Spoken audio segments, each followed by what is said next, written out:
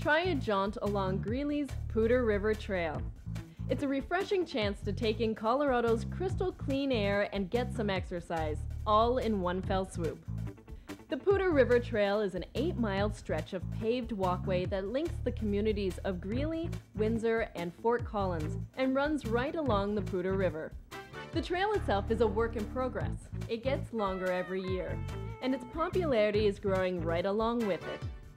You can bike it, you can roller skate it, you can push a baby buggy. This is a prairie trail. It's flat because Greeley is out on the plains. We're about 30 miles from the mountains. So this is a great place for people to get some exercise, and it's a recreational trail. And it's a chance to feel like you've left the city without the risk of getting lost or having to dodge city traffic on your bicycle. Out here, you're more likely to see cornfields than congested roads. It's a great place to get away from the world. You look at this serene place right here. It's absolutely gorgeous, and I hadn't seen it for the first 50 years of my life. So it's just great to make this accessible to people. And accessible really is a fitting description. The nature of the prairie surroundings means the paved trail is nice and flat.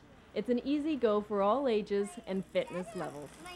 And Fred says he's even pushed his mother the length of the trail in a wheelchair.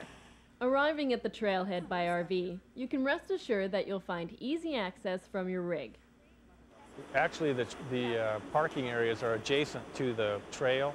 We've tried to place them for parking areas so that you could park an RV in our parking lots, and they're very close. It's just a matter of getting out of your door and walking a couple of feet, put your bike on the trail or your roller skates or whatever. It's very easy to park here. An RV would fit in. We've got two major parking spots right now. One is at Highway 257, just on Kodak's property, and the other is at the other end of the constructed trail down on 83rd Avenue. So either one will work, and we'd like to have recreation vehicles come see what we look like. Just remember, when taking leave of your RV, be sure to pack snacks and bottled water along with your sunscreen. Amenities along the trail are pretty much what nature provides: cool breezes and awesome scenery.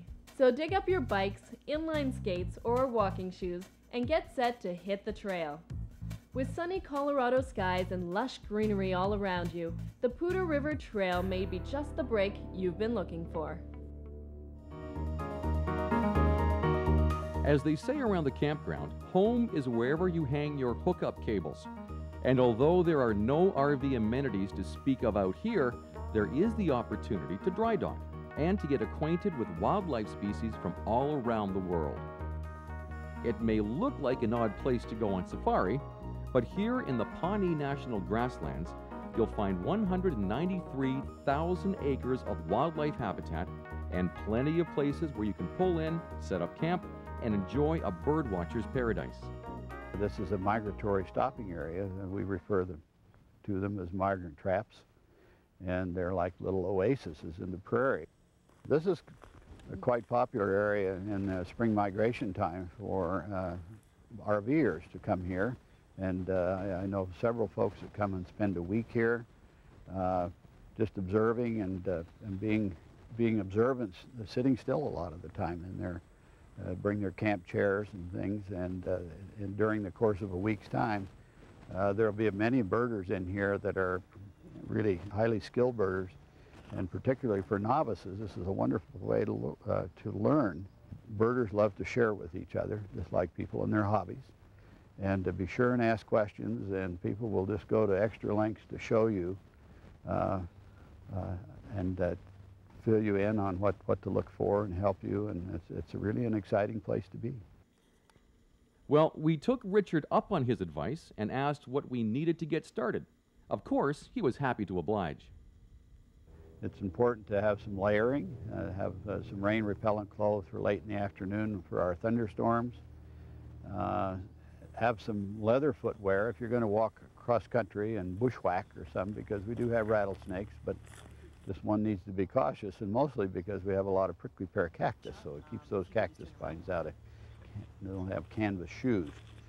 Be sure to take plenty of water, of course, and the typical things, sunscreen, bug repellent, if you may need it sometimes.